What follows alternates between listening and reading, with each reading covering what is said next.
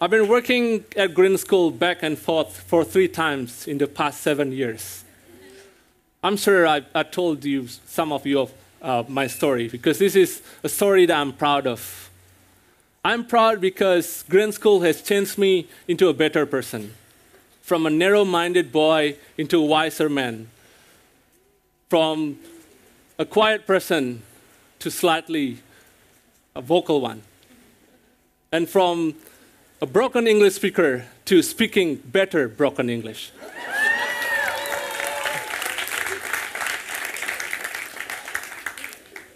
And a lot of people were wondering why I keep coming back.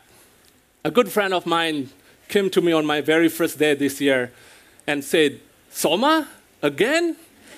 Don't you have anywhere else to go?" Well, I'm coming back for one particular and strong reason, and that is local community integration. Green School has come a long, long way from its local community integration journey. From a principal who once said, quote, "Parents come to Green School to see Western teachers," to principals that we have now. We value our Indonesian teachers and we want to empower them.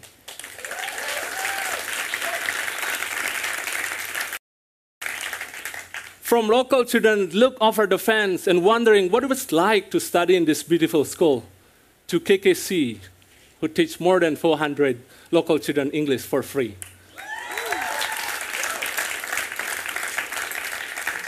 And to the absence of local leadership team, to 3 new appointed Indonesian principal accredited this year. And finally, from a Balinese teacher who didn't speak a word of English to somebody with a bule girlfriend.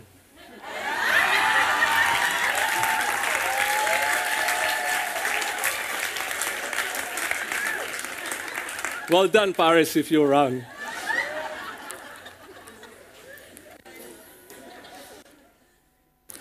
Now, what is next? How can we take this progress to the next level? Despite all the great integrations that we have, I do believe that we still have homework. And one of them is local teachers integration. You see, other international schools in Bali, they have a clear line between international and local teachers. In most cases, international teachers will be the lead teachers and locals will be assistants. At Green School, you already mess up. You make us equal. That's why we have this problem now. Well, just kidding. I think that is something that I'm very proud about as well. But we know that both teachers' positions are filled with local and internationals. But are we well integrated? Without any finger pointing or judgment, here are some provoking questions. Why there is barely a single Indonesian teacher speak up during meetings and professional development? Why do parents tend to talk to international teachers, but clearly there are 2 teachers in the classroom? And why do we still have lacking of Indonesian representatives during our decision-making process?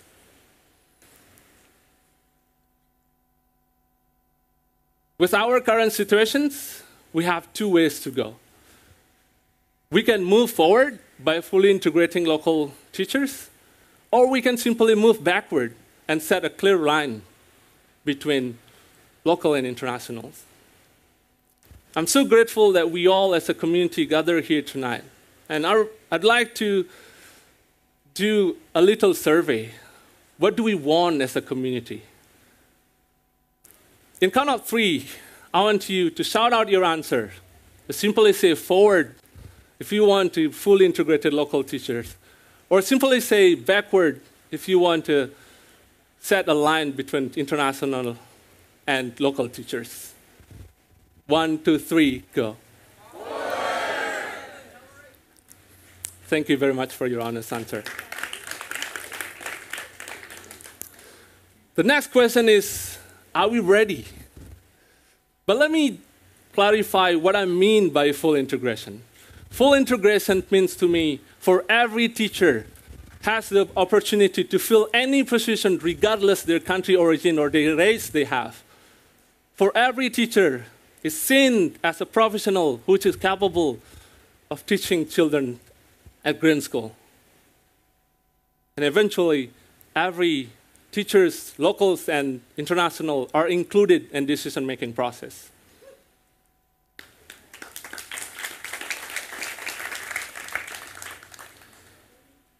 But I personally, we're not ready either.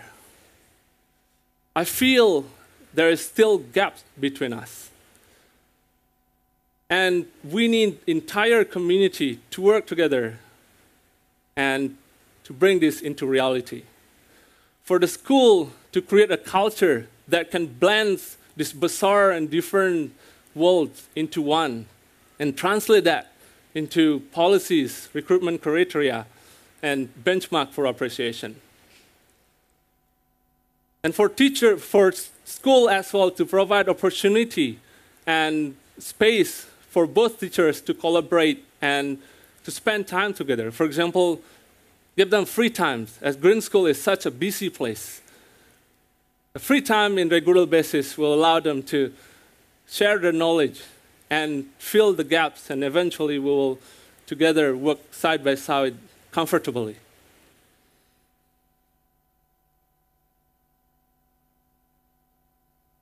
For international teachers to understand that full integration is not simply about learning a language, but also seeing through our eyes, learning to understand what it's like to be Indonesian living in this country. And for international teachers to stop treating Indonesian teachers as special snowflakes. For those who know, it's just a term that I learned today. Praise us when it's due, and then confront us when we make mistakes. That way we can both develop and work comfortably. For local teachers to proactively and acknowledge something that we're lacking and really work on it in order to at least close the gaps, and then we can meet halfway. And finally, for the entire community to see every single teacher as an individual, regardless their race or their country origin. But let me move back a little bit. Why do we even need to do this? Isn't we fine with what we have now? International and local teachers are happy? Well, a lot of reasons that why we need to do this. And if we look at closely study on integration and exclusive cultures, the biggest studies will be done by a consulting company called McKinsey, who oversee more than 1,000 organizations across 12 countries.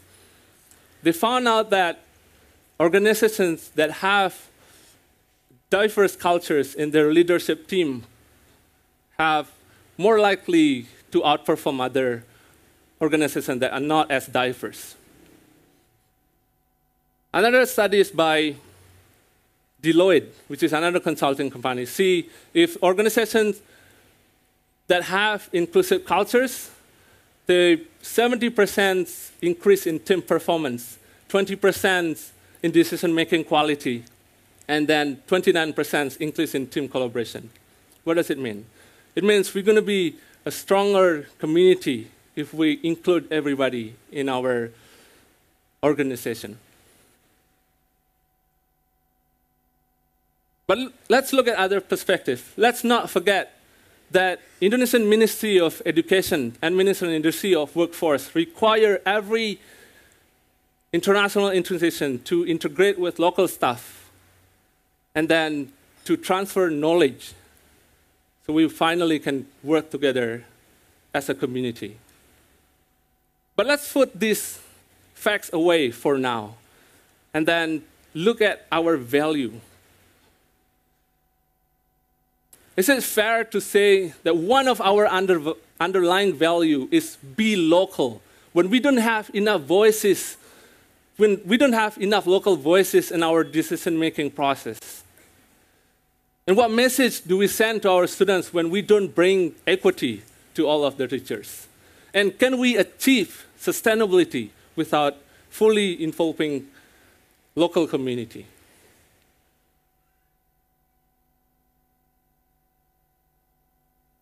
Let me leave you with a quote that Pascal said during my little survey that I sent a few weeks ago about how can we integrate these two communities together. And he said, we should create a situation that allows integrity to happen naturally. It is time for us as a community to come together and then work side by side to make this happen. With full integration, we'll become a stronger community, and we follow regulations with integrity, and then most importantly, we live by our values. By then, we can proudly and loudly say that we are walking the walk. Thank you very much.